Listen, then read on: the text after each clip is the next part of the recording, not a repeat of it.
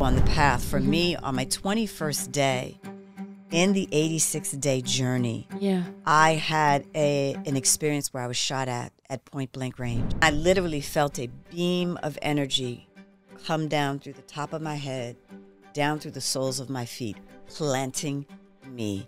And I saw the bullet leave the chamber. I saw the light flash. I saw the smoke. And people talk about this where it goes in slow motion. He continued to fire. Our ability to work on us is imperative. And I think that this is one of the things that we don't talk enough about, particularly in the context of leadership. Like, your inner work should be a prerequisite before you put your hands on power. We wait till it gets dire. And, and so much of our societal conditioning teaches us to wait till it gets dire. It's whatever our version of rock bottom is before we make the changes that we often know we need to make. Outside looking in, you look great, but you're not feeling it. And I was hiding, quite frankly.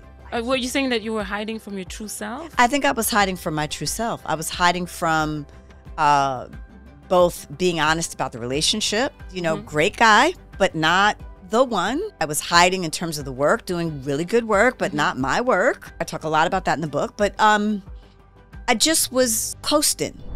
It's about that, being willing to question and challenge what we've been told. We are in the midst of a great renegotiation.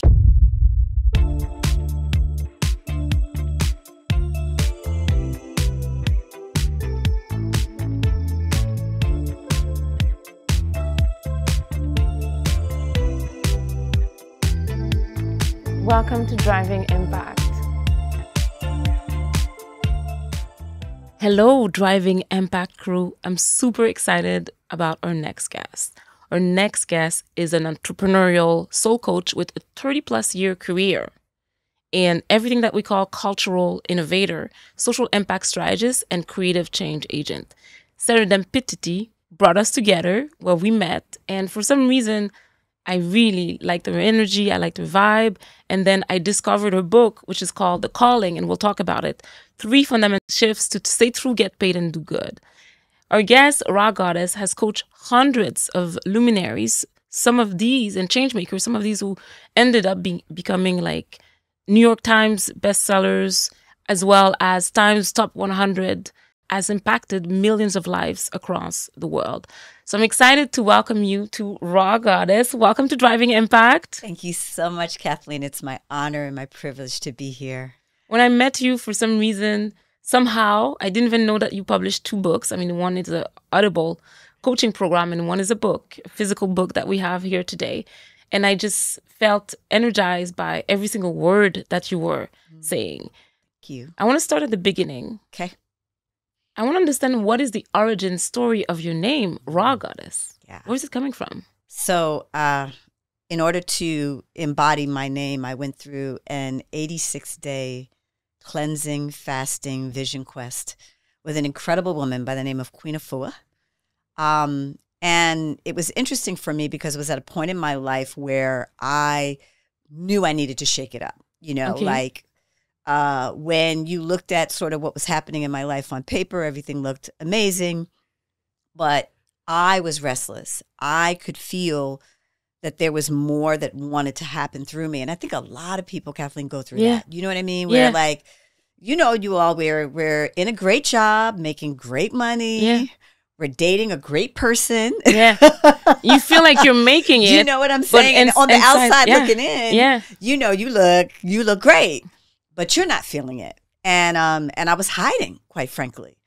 And were you saying that you were hiding from your true self? I think I was hiding from my true self. I was hiding from both being honest about the relationship, great guy, but not the one. I was hiding in terms of the work, doing really good work, but not my work. And, I talk a lot about that in the book. But I just was, coasting. But there was something in me, it was at a time when I was coming into my 30s, my early 30s. And a lot of people know, we talk about 33 being the Jesus year. but I just could feel that there was something that wanted to move through me, and I was running and sort of hiding from it and avoiding it. And I remembered having this interaction. Queen Afua, funny story, Queen Afua and I had the same vocal coach. And we were living in Brooklyn at the time, and we would pass one another on the stairs because she would be going to her vocal lesson after mine, and we would always hug and kiss. And I'd known her forever, and knew her son because he was very active in the both of their sons very active in the creative community. And one day I just really knew, like, I just need to work with you. And the beginning of the journey, the name came. And the name Rha Goddess came to you. It came to me. How and when? I was in a meditation, I was in a vision, and the name dropped in. And literally, Spirit said, "This is what you are to be called." And so, I sort of like questioned it and wanted to understand the genesis of the name. Yeah. And in the Kemetic lineage and language, it's pronounced Ra'at in Pert, and it means light supreme. Bringer of the light. So Rha Goddess means light supreme. Light supreme, bringer of the light. And then you talked about Kemetic language. What is that? Yeah. So Queen Afua's work is in the ancient Kemetic tradition. The ancient Kemetic tradition is the Nile-Nubian region of Africa. So what we know is Egypt, and what we think about is that the Nile River region. And, the history of the people from that region was that they were herbivores. They were vegetarians. They had a very sacred relationship with the land. And it was about dignity, and it was about, when we think about the history of sort of coming from a lineage of very regal people, very royal, very majestic people, very value-centered. And so for me, doing the work in connection with that lineage felt very aligned with my spirit.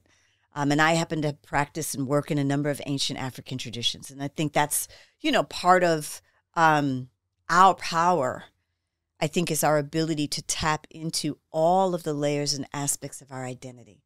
And, I know we're going to get here, but when, I talk about working with leaders, whatever their cultural lineage is, I think sometimes there's a lot of temptation to leave that at the door. Yeah, to be able to look good or to fit in for some people is a corporate world. So I want to go back into Queen Afua. Yeah. How did you go, first, who's she and how did you get to meet her? She is an amazing healer and teacher. And, it's interesting in that we're now in a time in the health and wellness world where we understand the value of green. And green vegetables, leafy vegetables, right, exactly. This is the conversation of sustainability, clean energy, all of the things that we now sort of are looking at or thinking that they're part of sort of our modern world and part of our modern evolution. The truth of the matter is these date back thousands and thousands of years. These come from cultural lineages from all over the globe, where people practiced recycling and people practiced working with clean water. And you know what I'm saying? Reusing water. Reusing. All of these things are really ancient practices, indigenous to various regions throughout the world. So you're talking about thousands of years ago. You're talking about thousands of years. And so Queen is a green pioneer. And when I say green, I'm talking about your leafy veggies. I'm talking about your green juice. I'm talking about your alkaline lifestyle. And, one of the stories I tell a lot about Queen is, 40 years ago, she was in the hood of the hood, like the tough inner city, giving addicts green juice and, and blessing them and sending them love and, dropping, what she calls breath of springs, which is purified peppermint oil on their tongues and telling them to breathe and, to clean up their respiratory systems. And, she just was magical. And certainly for people who would watch her move through the world, they would have this sort of out-of-body experience because, Queen would be walking down the street in Bed-Stuy, Brooklyn, and, and she's got her crown on and she's rocking her white and her folded, African sari. And we loved her, the women. She, just in her presence and her being, she would call you to another level in yourself, this idea of taking your seat as a queen. And so for me, we are now going on 30 years that I've had the privilege So you met her being 30 in years ago. relationship with this woman. Yeah, I mean, probably 35 years ago, but 35 really years like ago. studying and working, probably going on, like I said, 30 years. And so it was so fitting that she held the foundation. Like, I believe my spiritual name was coming. My calling was coming. My purpose was coming. I was running from it. Like a lot of people. That is just the truth. Right? I was running from it. You make sure that you're very busy. And Spirit cornered me through Queen, you know, in many, many ways. And the interaction that we had in the stairwell of that brownstone, you know, in that time, it opened the door for me to start to say yes to what wanted to move through me. And so I go into this 86-day cleansing fast.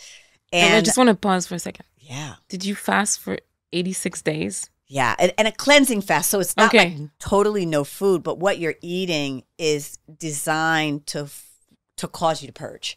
Okay. And so a lot of green, a lot of water, a lot of liquids, a lot of cold pressed juices. And what are you purging? Everything, you all. I mean, you know, Queen, when we first sat down, I love sort of sharing this story. We first sat down, she's like, we're going to get that birthday cake you ate when you were 4. Oh, no. Okay, that's kind of purging. Right? Like, we go all the way in because, you know, we don't realize that we carry around, okay, here we go, Kathleen. We carry around a lot of things, you all. Mental, spiritual, emotional, physical, toxic, waste, old energies, old conversations, old emotions, stuck trauma. All of that's in here. And when we commit to really living a vibrant life, when we commit to really living a sustainable life, when we commit to living a life that really is aligned with our greatest truth, that stuff's got to go. Yeah. And it means that we create practices, we create regimens, we create new habits that enable us to consistently purge and cleanse and clear our energy so that we can be really present and in our full capacity to be who to you're make meant whatever to, contribution. Yeah. Whatever contribution we're here to make, whether that's, you know, with our families, whether that's in our professional worlds and the ways in which we're being called, whether that's in our communities and all of the other ways, our spiritual institutions. So in order to be our best self, our ability to work on us is imperative. And I think that this is one of the things that we don't talk enough about, particularly in the context of leadership. Like, your inner work should be a prerequisite before you put your hands on power. I'm going to tell you something, Rha. I'm in the corporate world. I spent most of my career there. I was also an entrepreneur before. But I think what's interesting is that, like, some of the concepts that we're going to talk about today sometimes goes into more spirituality. And then when you say spirituality, that's when people tend to run away and people get scared. But before we go there, I want to go back to, you were purging for 86 days, cleansing your whole life, physically, spiritually, your ancestors, and also any things that you've eaten, your body, your soul, etc., your beliefs. I want to talk about where did you do that purge, and then what came out of these 86 days? And I want to understand also, were you in isolation or? Yeah, so I wasn't fully in isolation, but I will tell you that the more that I went deeper into that process, the more I craved being by myself. I craved being still. I craved being quiet. And I learned the power of quiet, which is something that I talk about and teach about all the time. You know, often people ask me, well, how do you find your purpose, or how do you find your calling, or how do you make these big life decisions that often we're faced with every day? You gotta have the ability to get still. You have the ability to get quiet. You have the ability to learn how to listen to your inner wisdom, your higher wisdom, whether we call that God, whether we call that the universe, whether we call that source or creation, or your love, inner voice, whatever we want to call it. That part of us that really speaks to the core of who we are and speaks to the core of what it is that we're here to do and has our highest interests at heart. So your own interests, not any corporation you work for, right? Or your family or your partner. But what is good for your spirit, what is aligned with your soul, what is aligned with who you really are, beyond all the labels and the accolades and the roles and the accomplishments, and what it is that you're here to do, what it is that you're here to bring. Now, we bring what we bring through all kinds of vehicles. So many of the leaders we work with are in corporations, doing phenomenal work, right? As well as many entrepreneurs who are at the front lines of movements for social impact and social change, right? Or who are building fabulous businesses that are transforming the lives of people every day through their products and services. So the vehicles and the conduits through which we serve are of multitude. But the truth, the way we show up in those vehicles, what we carry, what we offer, what we bring, that requires space to get clear on. And that's why you're talking about, like, you have to be still. And when you talk about being still and quiet, you mean it's the opposite of being busy. Yes. Because everybody's busy, everybody's running right and left. So you went into that 86 days I went into that. And how did you come out of it? I came out of it so clear about my life. And you know, when we talk about sort of pivotal moments that put you on the path, for me, on my 21st day in the 86-day journey, I had an experience where I was shot at point blank range. I was living in Bed-Stuy, Brooklyn at the time. I was coming home in the late evening.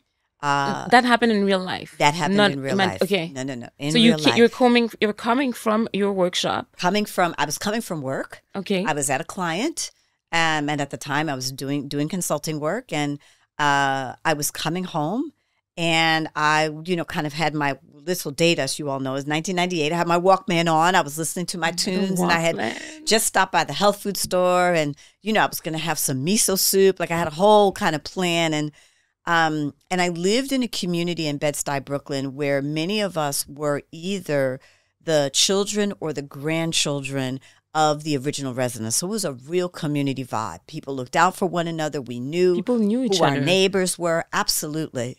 And so this guy pulls up on the bike and he asked me, like, where's the Johnsons? And I'm kind of going, Johnsons? I'm looking up sort of in my mental Rolodex, like, I don't know. And then when I look down, he's pointing a gun.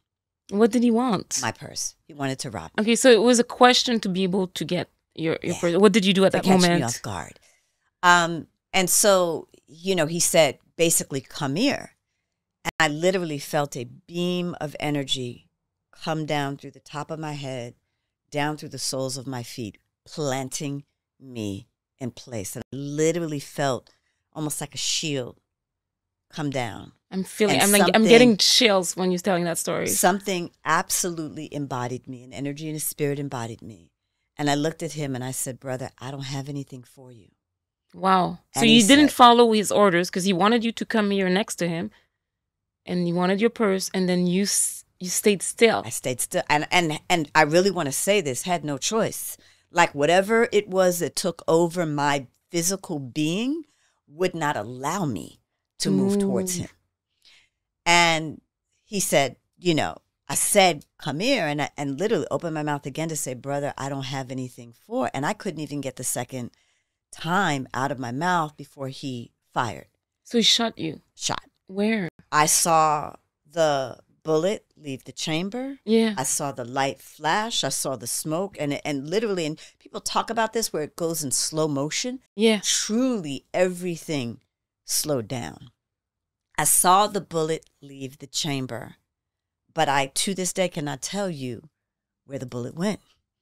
And, he continued to fire until the gun jammed. But he and I both are like looking down at me and looking up at one another because we both know what was happening. How far were you from him? Probably about 10 feet. 10 feet, and then he was shooting at gunpoint and it didn't hit you? Point blank range. That's incredible. And so... And nobody found the bullets anywhere? Nobody found the bullets. And what I say to this day is, I don't know where the bullets went, but the message was not lost on me. The message was not lost on me. I can't believe it. It's like, where was it a real gun? Did it have real bullets? It was a real gun. Everything about that gun looked real to me. Everything about that experience felt real to me. And it was interesting because he finally gave up and jumped on his bike and kind of threw a thread over his shoulder and pedaled down the street. And I stood there and literally, after a few moments, I felt that shield, that energy move up and then up and out of my body. And of course, that's when I freaked out and went crazy. And like, what's going on? Did it really happen? What's, you know? And it was a white light that you said, like a protective shield. It was energetically, it felt like light, but it was just a shield that came down and a sort of a rod of energy is the way I would describe it, that bolted me in place.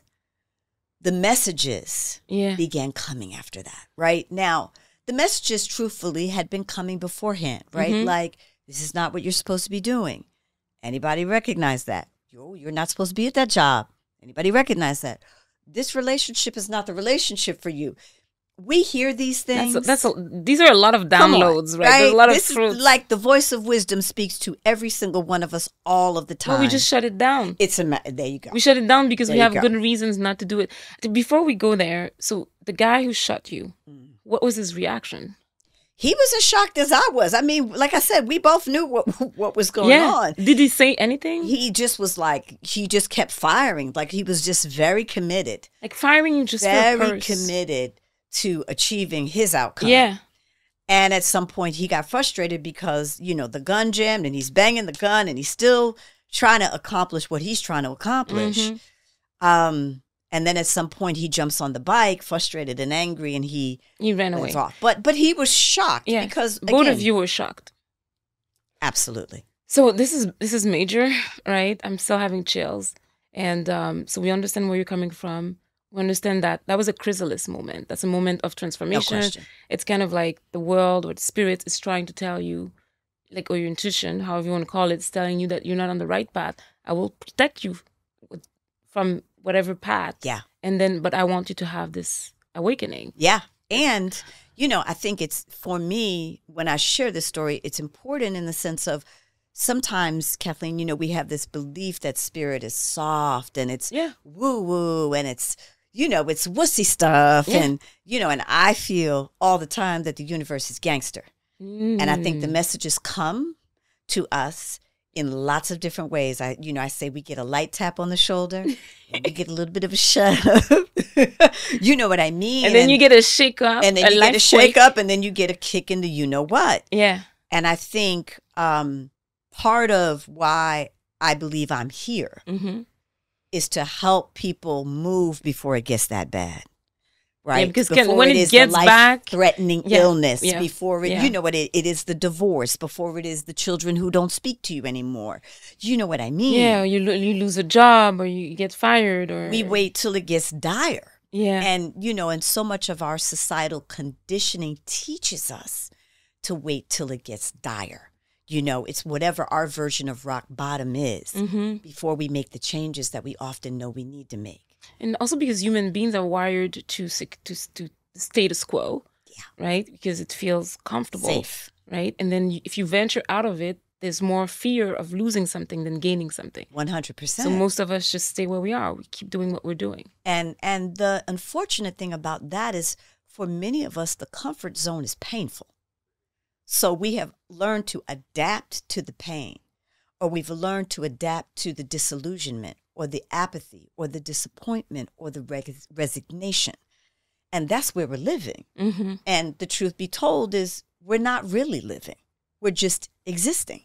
And we're living somebody else's life, or even any social construct that we believe is where we should be. Yeah. Yeah.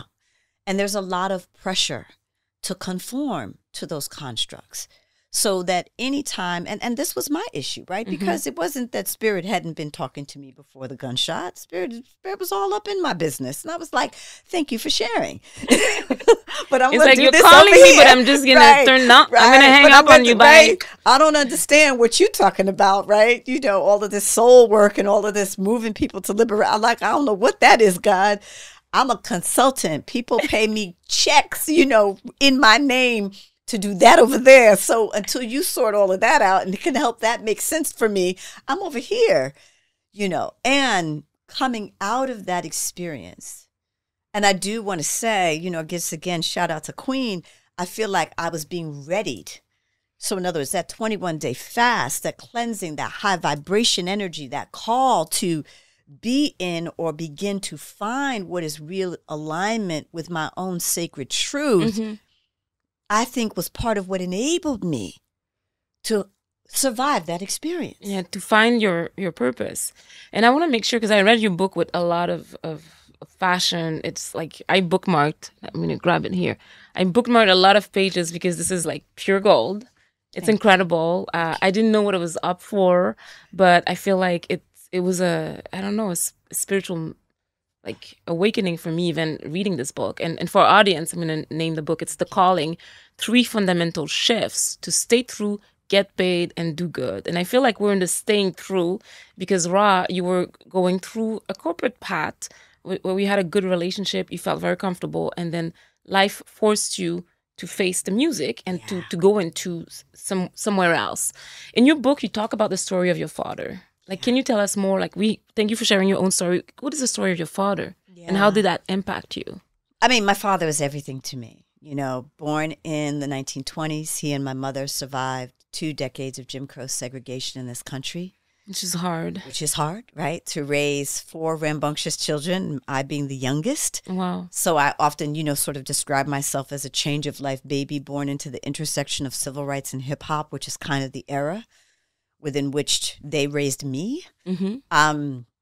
But he was a hardworking man, and he was really passionate about the founding principles of this nation, which is interesting because as a Black man, our relationship, and I will say as Black people, often our relationship with the United States of America is tenuous at best. Yeah, it's very, and we can look at many global regions where we have a history of chattel slavery, or we have a history of some form of indentured servitude, where we have come from a place of not being seen as equal or not being respected, to having to really sort of fight for that equality.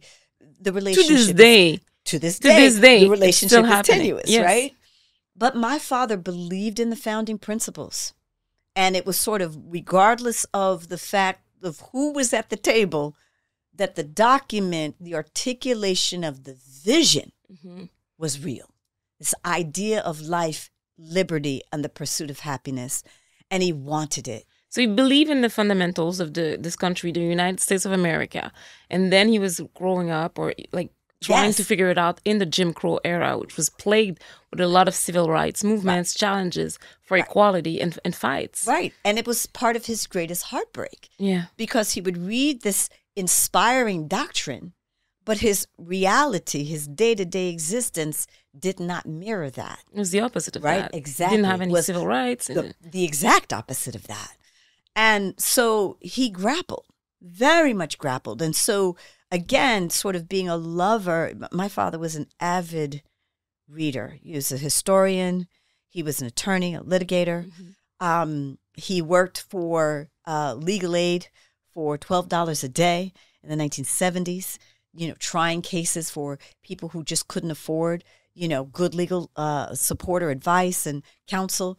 And our home would be filled with his clients. People who were struggling and needed to be and the stories, a voice. Yeah. Who needed fair representation. Needed fair representation. And here you are, the youngest of 4, helping people break through and finding their calling. So, which I think is his unfinished business. I think about that phrase in the Bible, I am about my Father's business. And so for me, the dedication in the book is that I feel that I'm here to carry the lineage of what was at the core of what he was doing. So, no, I'm not an attorney, but my work is rooted in liberation. My work is rooted in equality. My work is rooted in self-love and racial justice as well. And and justice and equity. And so, and I want to say, because I think, Kathleen, so much of what even we're grappling with right now on the front lines of what we know to be diversity, equity, and inclusion is a small fraction of what I think the true vision is, which is really that all people get to be their best, that all people get to thrive, and that this is not a zero-sum game, contest. That some people are going to win, some people are going to lose. You understand, right? And I think at a fundamental level, because of so much of old paradigm power has ingrained in us this belief that there is not enough, we are forced to make choices that I think contradict the nature of our souls. And we can give some examples of that, right? So let's say there's 400 years of slavery, And then you're the last generation, like I'm the most recent generation, then my son.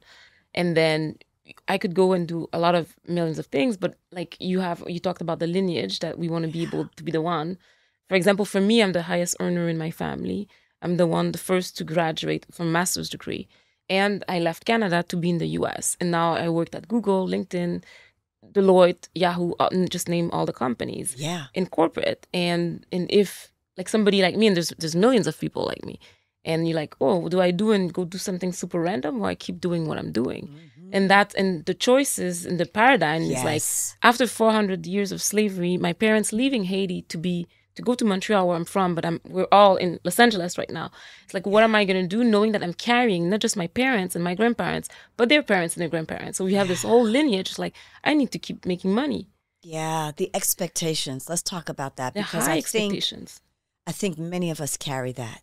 Mm-hmm. And then, when we talk specifically about Black women or women of color, we talk about immigrant, right, women whose families sacrificed in ways we can't even imagine. I can't imagine what my parents did to raise us. The obligation, the sense of obligation we feel to be pragmatic, because that's really what we're talking about, right? Yeah. Like, and I'm with you. For many, many years, I mean, I wouldn't let go of my consultant gig because I thought about whose shoulders I was standing on. Mm-hmm. And I had a responsibility to be successful, right? You even had the choice. Right? Some of parents didn't have the opportunities that are extended to us. Yeah. And then they didn't have the choice sometimes. And now here you are doing like your father's work, coming out of it. And then I want to talk a bit more about your book, The Calling. For people, what is a calling and how does one find it? It is the thing that you cannot run from, because we all have it. It is the thing that we are called to be, and it is in service to the contribution that we are being called to make. So I describe it in the context of Dharma. And a lot of the way that we think about Dharma is we think about Dharma as our sacred path or duty or obligation or our destiny.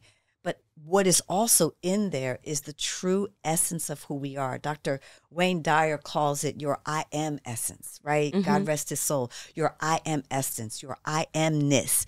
That part of you that transcends any label or accomplishment or thing you've done. It's what you come in with. Can you give us, like, first, where is Dharma coming from, the concept of it? So in the Hindu lineage, in the Sikh lineage, it is a term that's used to describe or discuss sort of the path or the way, right? It's also, if you think about it in the context of Lao Tzu and sort of the world of East Asia, it's known as the Tao, right? So it's this whole idea of the path or the way in which we are being invited or called to move in the world, or called to be in the world. And for me, when I began to study that term or that concept or that idea, that aspect of your true self, for me, I felt wasn't prominent enough in sort of our mainstream understanding of the concept.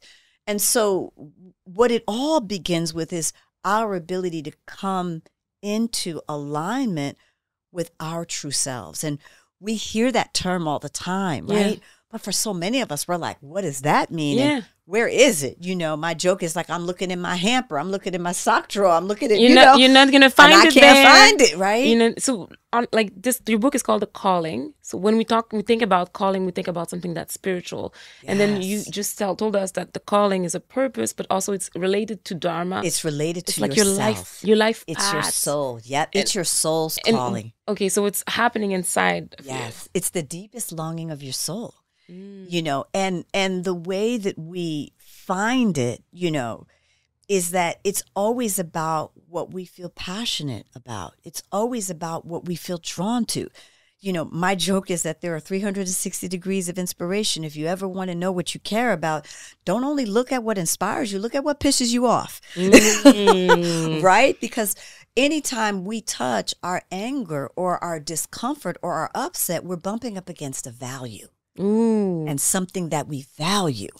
And so our work or our opportunity in being able to understand the nature of our calling is to look at those things that most deeply inspire us as well as to look at those things that most deeply trouble us. So let's give a real example. Let's say if I'm very, like, I hate negative people. Mm-hmm. I can't. Yeah. So what does it mean about my values? Yeah. What does it mean about your values? For those of us who really have a high sense, and I want to speak this because I don't think we talk about this enough, a heightened sensitivity to negativity. Yes, like me. It often means that our context and what we're being called to offer and bring is kindness, compassion, and love. Right? That there's something about the nature of kindness, or there's something about the nature of honoring others that feels integral to what we value and believe is important. So if I'm sensitive to negative people and I feel it a lot, so what you're saying is that I should bring more kindness to this person? Yeah. There's an opportunity, exactly, that your invitation, it's like when we get upset about what's missing, it's often in the recognition that whatever is missing is ours to bring. Aha. I think I love that because it feels like leadership. 100%. Like if you see problems to solve, you should volunteer, because some people don't see it. Right. You should volunteer to solve these problems. It bothers you because it's the void that you're being invited to fill. Yeah. Now, what I will say about this, right? Because sometimes that call is super mom, I used to say, right? Or I love to say, or super mogul. Or sometimes it's a combination of both, right? So again, the vehicle, the way, the strategy for how it comes to life. But this idea of recognizing that often what we are most agitated about, and that's the key thing, because sometimes there are things that are missing in an environment and we're like, well, that's missing. Wow, that's too bad. We're just going to tell our boss to go fix it. Or our boss should go fix it, right? Or somebody else should go do it. But when we feel agitated about it, when we can't sleep, or we can't stop talking about it or focusing on it, then that's something in there that's got your name on it. So then it's yours to go solve. It's your opportunity to start to look at. And when I find those moments for myself, and this is, again, consistent with my own practice, but I ask, okay, what am I to do here? What am I being asked to do here? What am I being called to do? The thing that I will also say is many of us, our instincts, our urges, the things that guide us, like sometimes we'll be sitting on the couch and might be like, call your mother. You have no idea why, but you're being urged to call, or you're being urged to go to the door, or you're being urged to send an email or to have a conversation or to reach out to someone, right? I think about the serendipity of you and I meeting, right? This conversation. I found the urge of interviewing you and getting to know you. I felt the urge to come, right? Yeah. It was just, it was a new group, a new environment, a new community. And I just felt the urge to be there. Yeah. And the minute I met you, I was like, oh, got that. Okay. We were meant to meet. You know what I mean? And you will find that synchronicity, that serendipity, that alignment happens more and more and more when we're paying attention, when we're following the guidance, when we're listening. And just for our audience who doesn't know where we met, so we met at my house because I hosted a Wonder Woman dinner, which is these amazing dinners created by Yao Huang. Yes, shout out Yao and Wonder Woman in the Hatchery. Yeah, so I welcomed everybody. I opened the doors of my patio, and then everybody had lunch under the trees with flowers. And that's when I met you, and everybody was invited to present themselves and things that was not on our, that Google didn't know about us. And for me, you were so welcoming.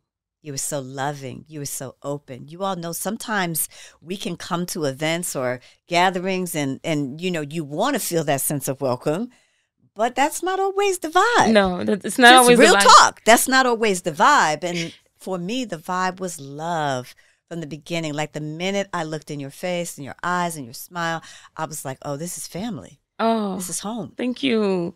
I just loved it, and I want to keep hosting these events, and I'm just so happy that we met. Me too. And I'm super excited that I discovered your books and the calling particularly. How do you help people? Yeah. Because you have a technology in your book. Yeah.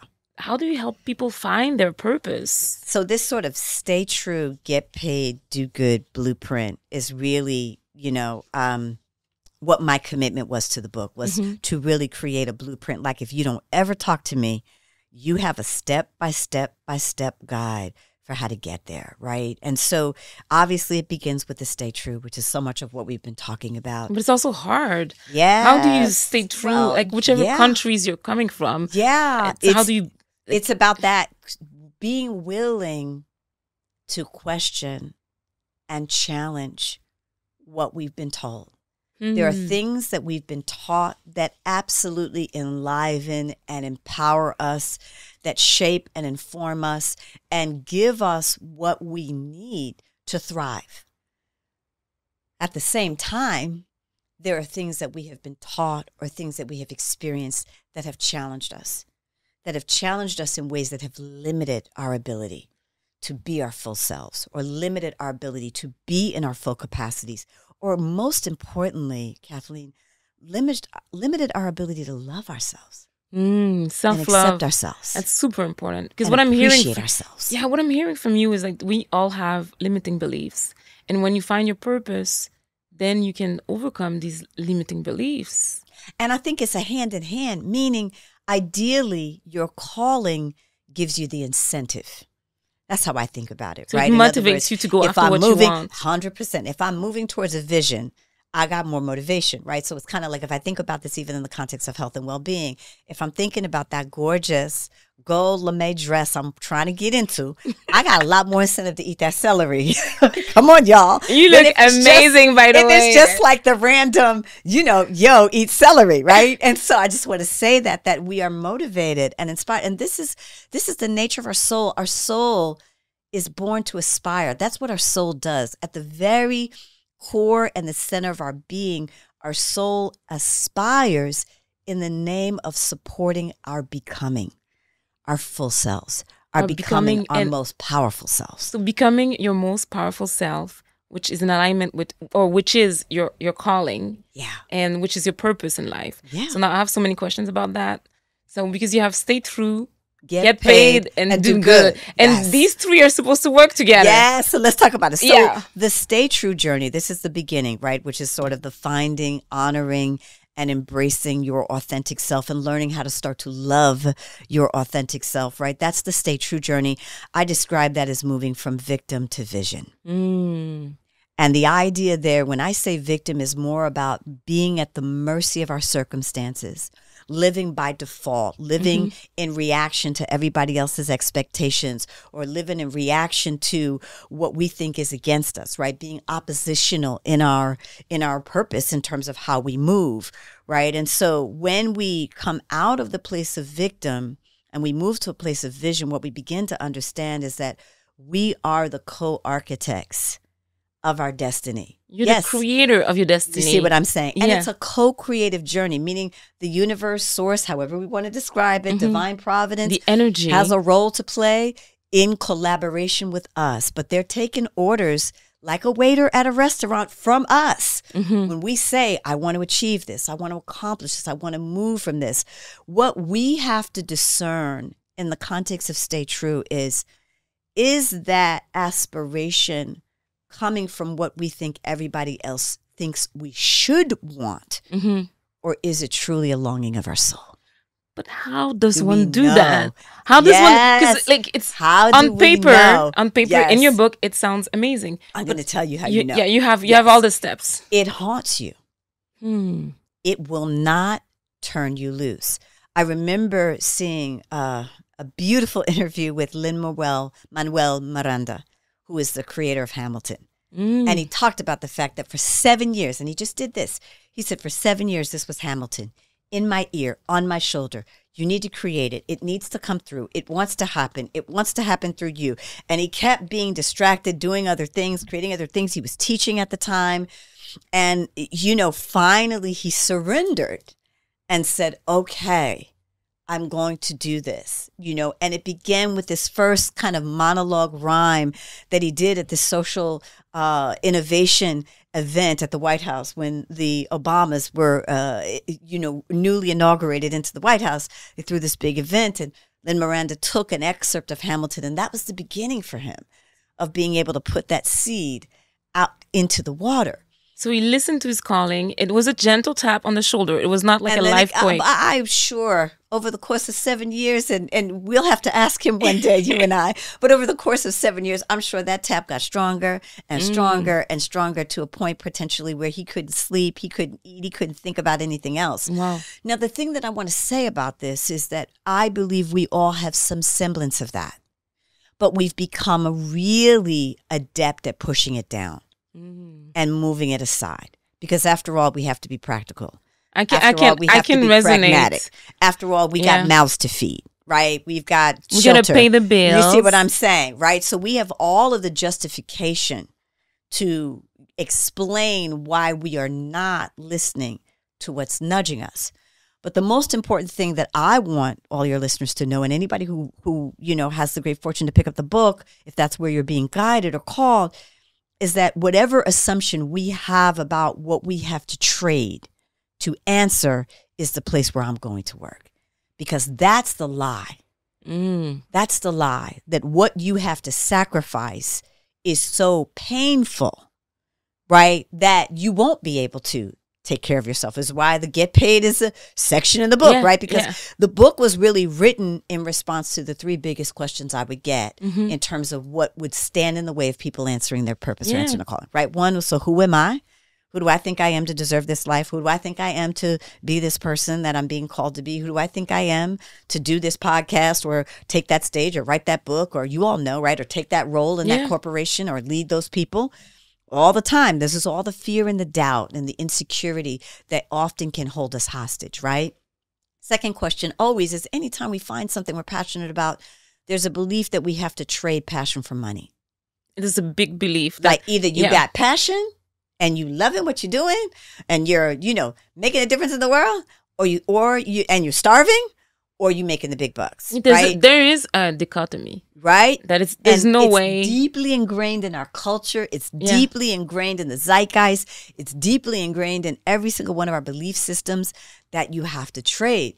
And that is the second place where I go to work, because I believe, especially given the level of innovation and evolution that is occurring and the speed at which innovation and evolution are occurring in our society right now. I mean, listen, think about it. 10 years ago, did we know what a blogger was? 10 years ago, did we know what 15? Okay, because I was blogging. Yeah, I was blogging in French. 15 years ago, did we even know? But like, there was never even a role called a blogger, and now you have people who are making massive contributions. Creators, you have blogs and podcasts, and you see what I'm saying. And we didn't know what an influencer was. Now we know the work of influencers is older than dust, right? In other words, we've always had people who have been here to inspire us. We've always had people who've been here to guide us. But there's something about the democratization of technology and the way in which it's now allowed people to have the tools to answer their calling and their purpose more readily and more easily, which are things that we all should be celebrating. Because the truth of the matter is, I think that so much of what we're in is the age of the citizen. I talk about this in the book. We're in the age of the citizen, which is all about, what are you here to do? And how can we support and facilitate you in doing what you're here to do, right? Because that's the way we get the world we want. I think it's super interesting because, like, a lot of people are afraid of this purpose or their calling or what they're here to do.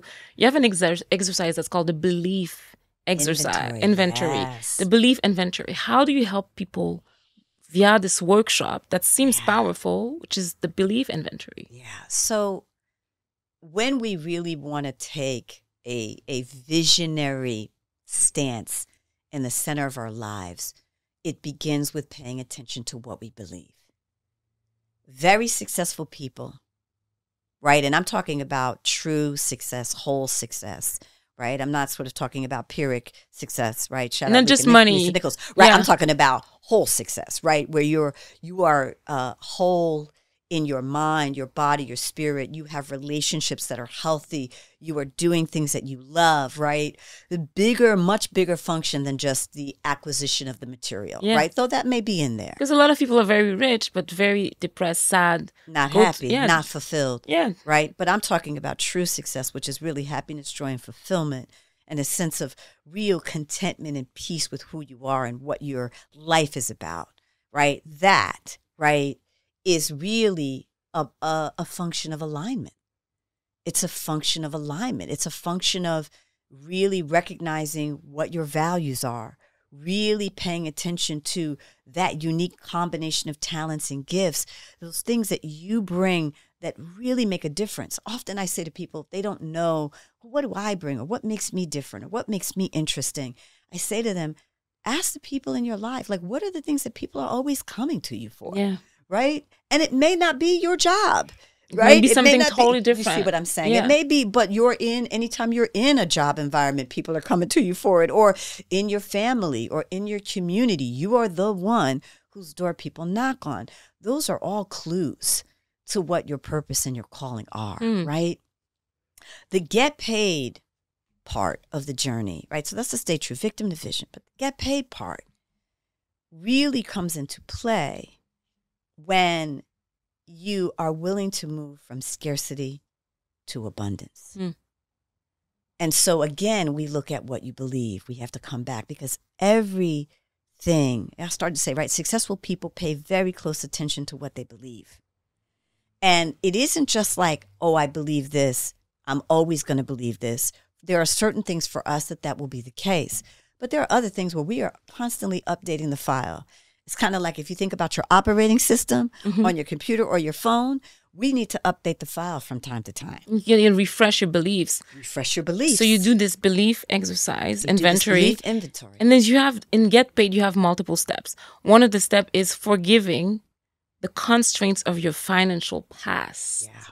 Can you tell us more about where people are stuck? We carry a lot of shame around financial mistakes that we've made. And it's interesting in the sense of sometimes trauma or disappointment or tragedy can impact our finances because it impacts the way that we view ourselves. And the way that we view money as well. And the way that we view money as well, 100%. So any place where we have shame, any place where we have guilt, for some of us that's stood in the way of us getting the knowledge and information we need. In other cases, it's influenced choices we've made to do things or not do things. For some of us, we've made big financial mistakes. So there's a lack of self-trust and a lack of self-belief. Often, in my experience, when I find people who are struggling with money, it's more about what they believe about themselves. Wow. Can you give us an example of like a person that you coach or like a summary, a fake person? Because we don't want to name names. So there's an example in the book where I talk about an incredible entrepreneur who had built a really successful business. And they were wanting to kind of go to another level of expansion and growth, and they were really being challenged. And what happened was that the business, which had been normally really thriving, was starting to actually go the other way. And we all reach these points, you all, in our life and in our work where we continue to do the things that were winning for us in the beginning. All of a sudden we hit a plateau. And those things that we're doing are not winning anymore. Yeah. And in this particular case, she came in to work with me. And as we began to explore and talk a little bit more, we discovered that she had hired someone on her team who had become very antagonistic toward her. So somebody was toxic, bringing some negativity in the culture.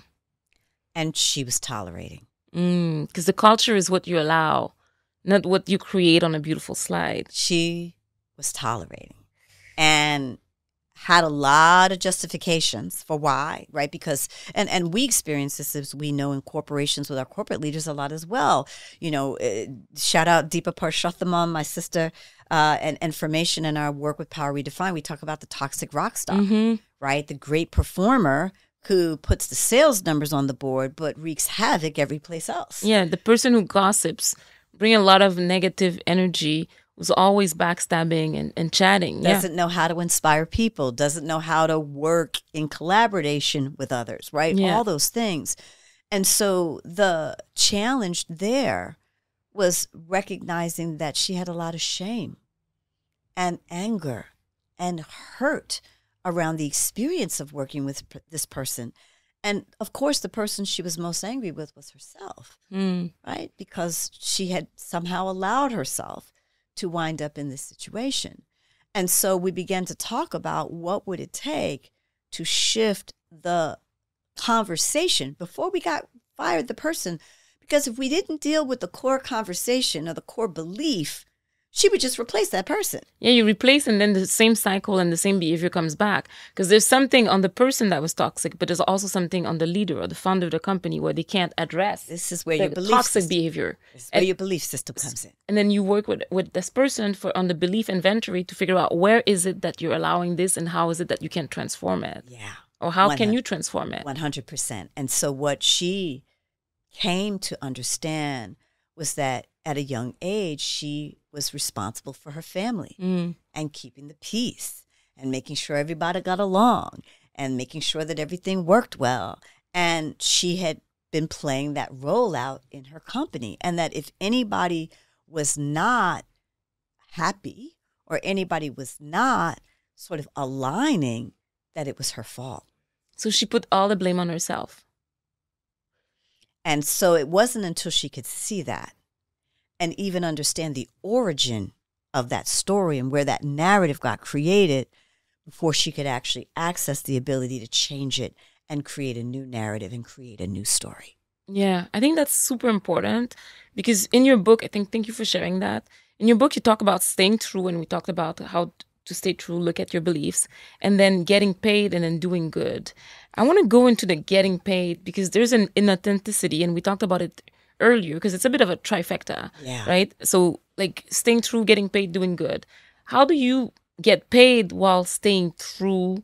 Like we talked about the constraints of your belief. We talked about like forgiving yourself and your financial past. Yeah. But what are the other ways to ensure that you get paid in a sustainable way that's good for you, good for the planet, good for aligns also with your purpose? Yeah. So the big thing, again, that we've got to heal is this belief that we have to trade, that it isn't possible to be our authentic selves and make great money. It isn't possible to do what we love and make great money. And we have a lot of narratives, right, in our mainstream society that tell us that it's not possible. Yeah.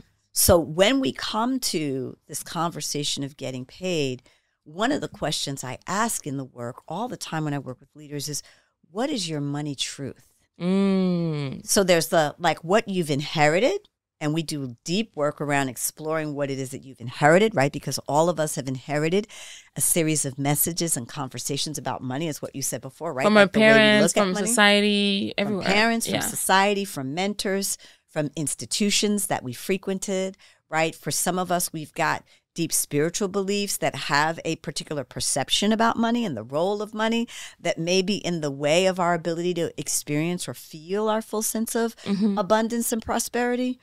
So we look deeply at what we've inherited, but then we also look at, but what feels true? And this is a question that I encourage us, if you do nothing else in the conversation, just start to ask yourself that question. What feels true about money? What feels true about money? And what feels true about what I want to create when it comes to my money? What feels true about the way I want to earn my money? What feels true about the kind of people that I want to collaborate and work with, or the kind of people that I want to serve? And this is the place where we then start to see our values begin to emerge and what we value, right? And so, again, in our traditional sort of belief or conditioning, we're told, well, that doesn't matter. You just got to go get that check. You're going to work with people you hate. You're going to be in toxic environments. You're going to do things you don't want to do. You're going to have against your it's your okay spirit. to have PTSD. You understand? It's okay to have insomnia. Step over all of that. And it doesn't matter as long as you have a lot of money in your bank account. And hopefully you just don't spread it all on the houses and cars. And this leads me literally, Kathleen, to the second book, which is coming, is that I think we are done stepping over the elephant in the room. I think we are done stepping over those things that at some point in our life become undigestible. So some toxic behaviors in terms of what we tolerate, right? Yeah. And our threshold of tolerance, right? And so in the work of getting paid, it is really about being willing to challenge those status quo beliefs that tell us that we can't. Now, here's the truth.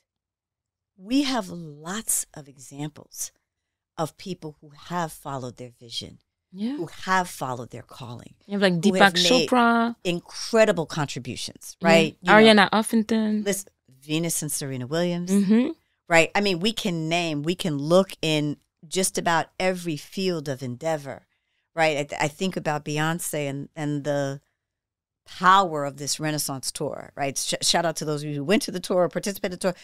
It's billions of dollars. Deeper in what was the art and the music was a commitment to family and safety and freedom and self-expression. And when you look at some of the great creators of our world, whether they're in, business or finance or investment or art or technology, they are dreamers at their core. And they're able to make their dream a reality. Because in your book, you talk about celebrating new ways of doing business. Yeah. And how does one celebrate those new ways that are not like struggling in a 9-to-9 or 9-to-5, how you want to call it, working with toxic people around you? How do you break to honor what's important? And sometimes it begins with very, very small steps. Speaking up at the coffee cooler.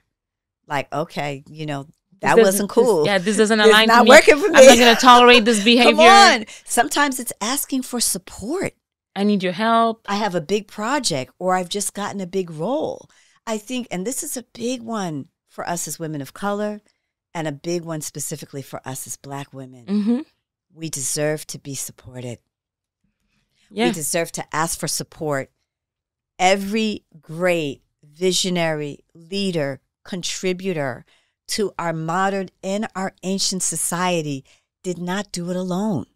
No, you need like shoulders to rely on. You need advisors, sponsors, mentors. Our ability to start to do business in a new way is our ability to begin to consider what would it look like if more of the values I hold were present. And your company may not be the one to usher those in. You may be the one. Yeah, because in your book, you talked about monetizing with someone else's company, and then you talk about monetizing within your own company, being an entrepreneur versus being an entrepreneur. Yeah. And those are different paths, and people can follow different paths. Yeah. What's your advice for people who need to figure out, should I be an entrepreneur or should I be an entrepreneur? An entrepreneur. Yeah. I think for entrepreneurs, often you have a strong vision. You can feel it moving through you. There's something very specific that wants life, and it wants you shaping it from the very beginning, right?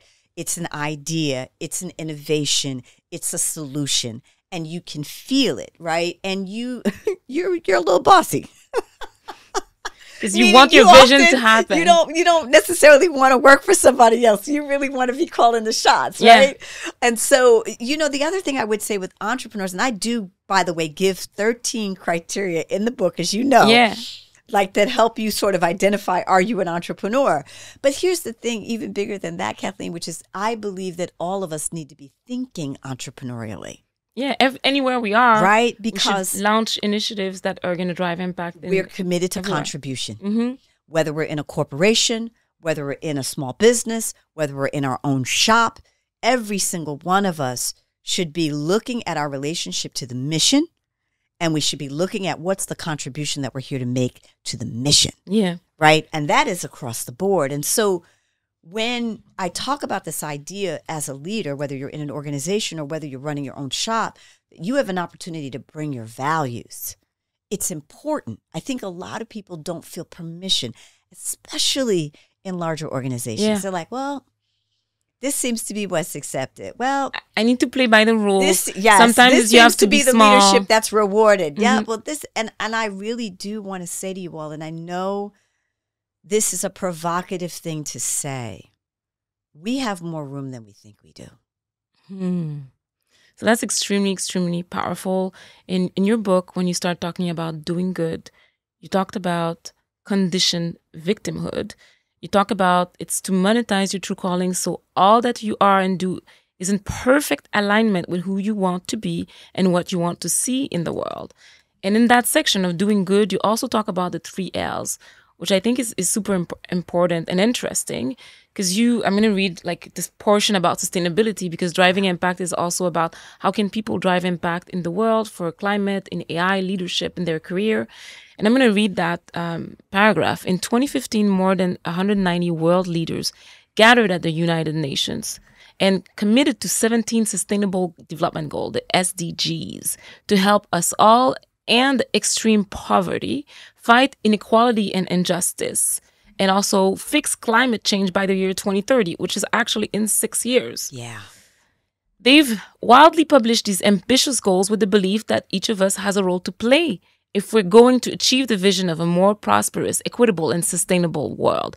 And then you go on to say, now take a moment to revisit your articulated purpose from your 3 L's, right? Which is live, love, and lead.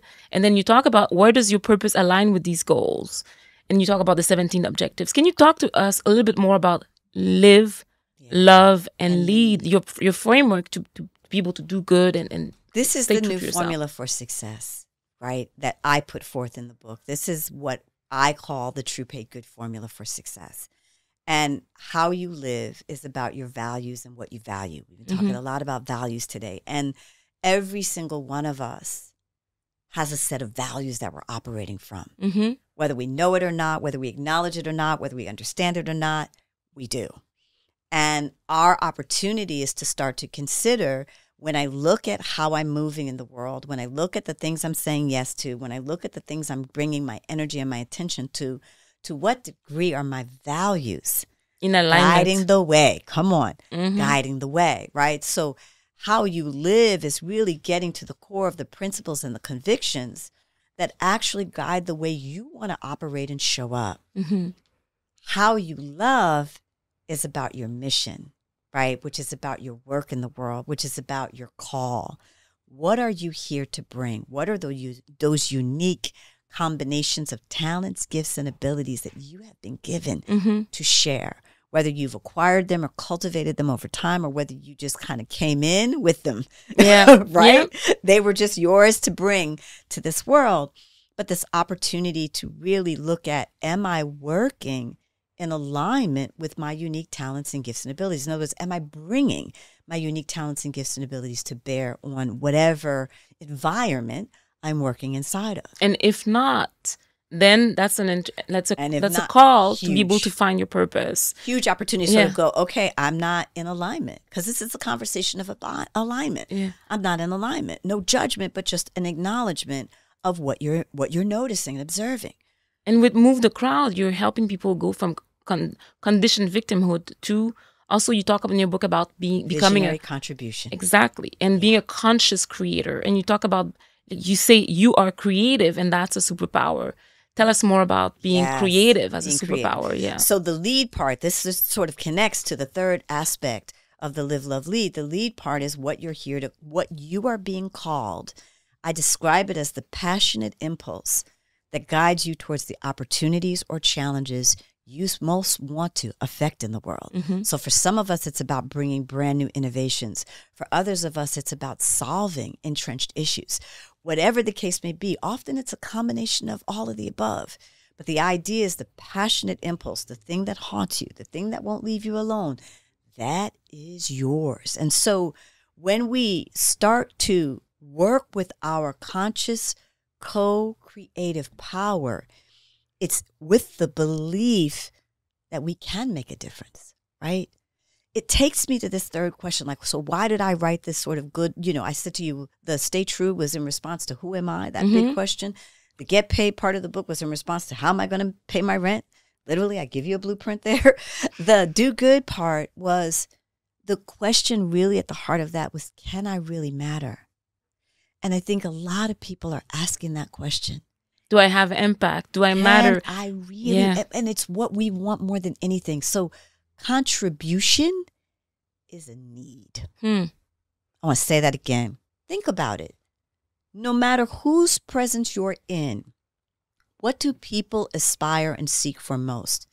An opportunity to be seen, an opportunity to be heard, an opportunity to make a difference. Most people thrive and strive for making a difference in the lives of other people.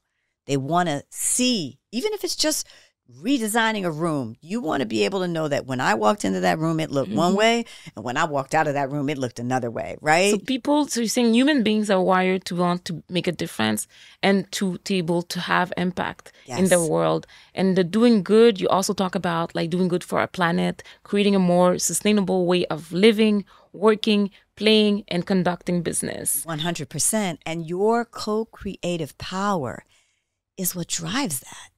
So in other words, when we're willing to embrace the fact that we are creative, because we're creating all the time, right? Think about y'all, we speak things into existence, whether we want them or not. Oh man, here comes that person going to give me a parking ticket. Sure enough, here come the cop next to your car, right? And we don't realize that when we speak things with conviction, when we speak things with emotion, when we speak things with certainty, that there's an energetic vibration, right? This is where we talk about the law of vibration. Yeah. There is an what energetic is the law vibration. Of vibration? And it's different from the law of attraction, or is It's the same. It's the same. It's okay. the same, right? We're speaking about the same thing. What we're really talking about is frequency.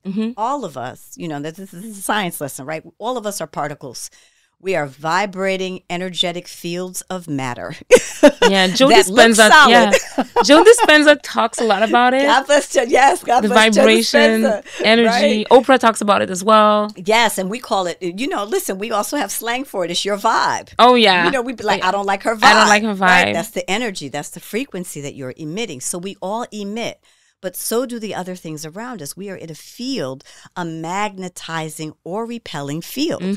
And so what happens is when you pay attention to your energy, which is really your belief system, right? Like expressing itself. I'm going to say that again. It's your belief system expressing yourself. When you pay attention to your energy, what happens is that the vibration begins to rise. To elevate. Do you believe that there's people with high vibration and people with low vibration? I believe that we have access to the full spectrum. And I think some of us hang out in low vibe, and I think some of us hang out in high vibe, and then I think a lot of us vacillate between. Yeah, within the day, within minutes. Yeah, depending upon what's going on. The vibe can be funky, right? Yeah. But what's important, especially when we think about doing good and making our difference in the world, is that when we allow the creative energy that is ours to move through us, when we bring our full intention to our passion and to our commitments, there's a way in which that magic begins to show up in our day-to-day world, right? So within, so without. So when we're doing our work, because this is also why I say the alignment with your work is important, because there's a difference between good work and your work, work that has your name on it. When you align with the work that has your name on it, your purpose, it's fire. And it can drive a lot of impact. And for our listeners are hoping to become change makers, or they're already change makers, but they want to drive more impact. What are your top 3 tips for people who want to drive impact in their career? 1, start to pay attention to where the fire is for you. Where are you passionate? El fuego. Yes, el fuego, right? And that's like, where are you inspired? Where are you excited, right? And there are things that you're naturally drawn to. And sometimes you have no idea why you're drawn to them, but you just are. Start to trust that more. Start to believe in that more. Also, notice where you're pissed off. Yeah. Notice where you're upset. Yeah. Notice where you're really ready to take it to the streets, literally and metaphorically, right?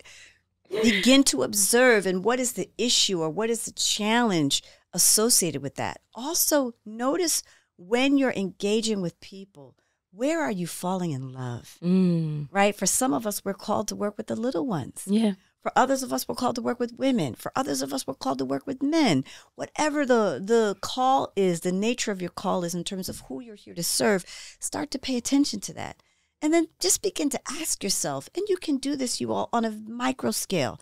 I'm going into this meeting right now at 9:00. What's the difference I want to make? Yeah. What is your purpose for this call? Boom. What's the outcome and the difference? What's the impact that you want to drive? That's amazing. Minute by minute. Those are amazing tips. Thank you so much. And for people specifically who want to drive impact in the climate, in the world, in racial equity, what would be your top 3 tips? Because you've been able to be an activist as well. The UN's sustainable goals provide an incredible framework to help us get clear about where the areas of impact reside. So it's in the book, you all. I give you the graphic, I give you the rundown. I also give you the different social impact strategies, the way some of us work on culture and shifting paradigm. Other of us feel called to shifting policy. Other of us feel called to frontline organizing. So you'll be able to discern what it is for you. But literally, you'll have a step-by-step blueprint to develop your own do-good strategy. But it starts with your passion. What's the change? What's the transformation? Who do you most want to serve? What are the talents and gifts that you really want to express and share and bring in service to that issue, in service to that community, that population, and then allowing that to start to take shape and form.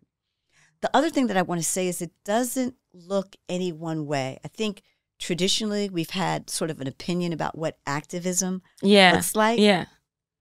Because some people see it as like we have to march in the street, we have to like chain ourselves to some buildings or parade half naked. Right. And there are people for women's rights, for climate action, for different reasons. There are people who never would embrace those titles. They do not see themselves those ways, but they are absolutely transforming their communities. I mean, I want you to think about like the grandmother, the auntie, that gets the whole neighborhood aligned around the community watch, or gets the whole neighborhood aligned around the community cleanup, right? Yeah. Every day, ordinary people making extraordinary commitments in the name of love to themselves and one another. So you have the power to drive impact, and it's super impressive. I want to hear more from you. What is next from you? Because you wrote The Calling. You also have an audio book, which is a coaching program around money. Yes, making money, making change. In 2020, during the pandemic, you created Information, which was for women of color. Yes. So what's next? So I am working on the second book, which is all about the reset on ambition. And the way in which I believe this new definition on ambition and success is emerging, specifically post the Great Resignation. Okay. So that book is coming. Shout out Wiley. That book is coming soon, my publishers. And also building on the work of Information, which worked with women of color leaders from all walks of lives.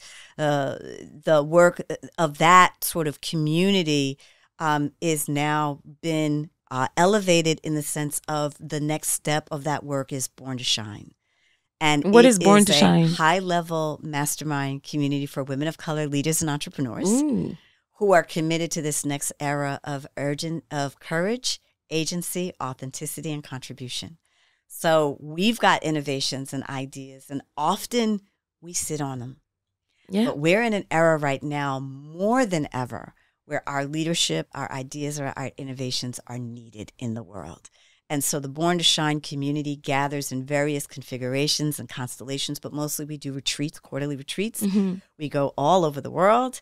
And the intention is to create spaces where those ideas can be nurtured. It's amazing. So we're looking forward to your next book, which is Reset. It is, well, so we don't know the name the or title. The working title. I actually won't say, but I will say that the core of it is about ambition. Okay. The core of it is about the way in which we want to reimagine our relationship to work in service to our highest contribution and in service to our most authentic selves. Oh, that's amazing. So Born to Shine is coming. There's also a book that's coming. In 2011, you started Move the Crowd, where you coached hundreds plus people who ended up being New York Times bestseller.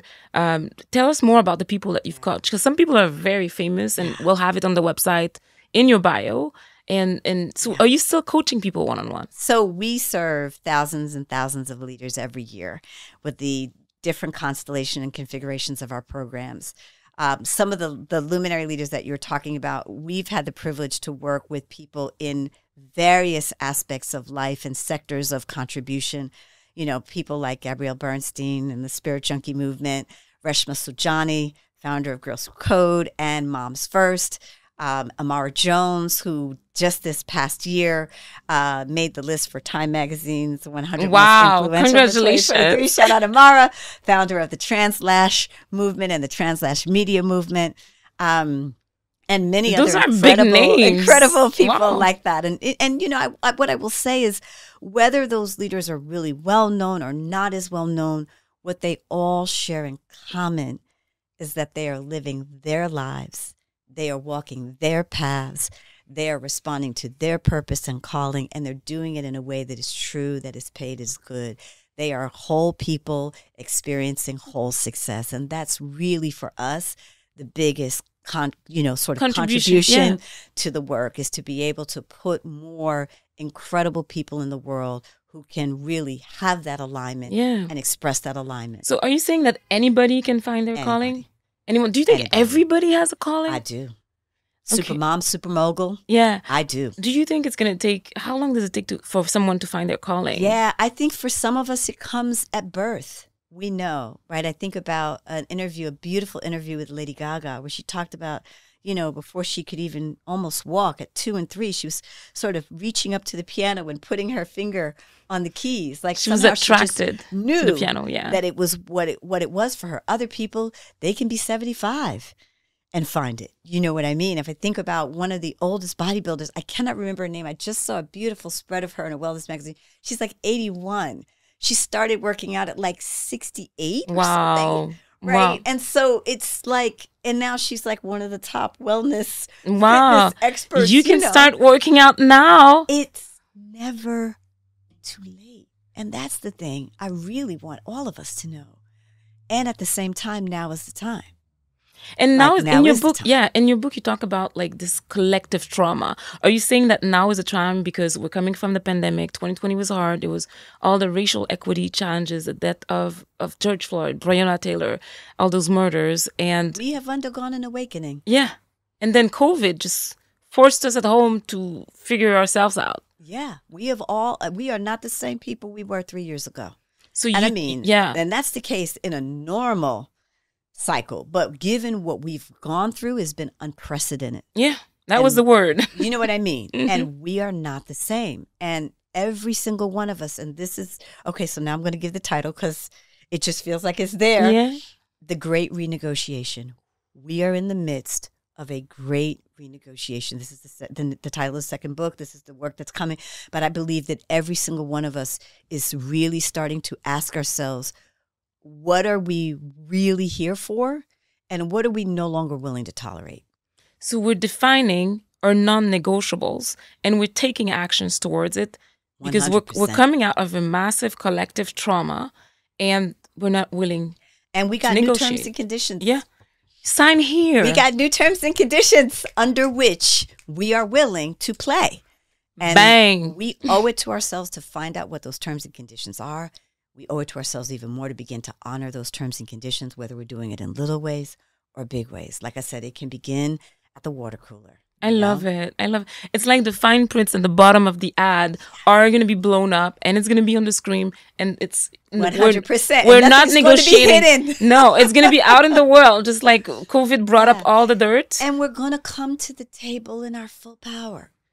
And we're going to invite those who are negotiating with us to come in their full power. And I think one of the biggest things, one of the questions somebody recently asked me in connection to this new book, they said, what do you think is going to be the future of work? I said, if I have anything to do with it, it is going to be the transformation of the us and them paradigm.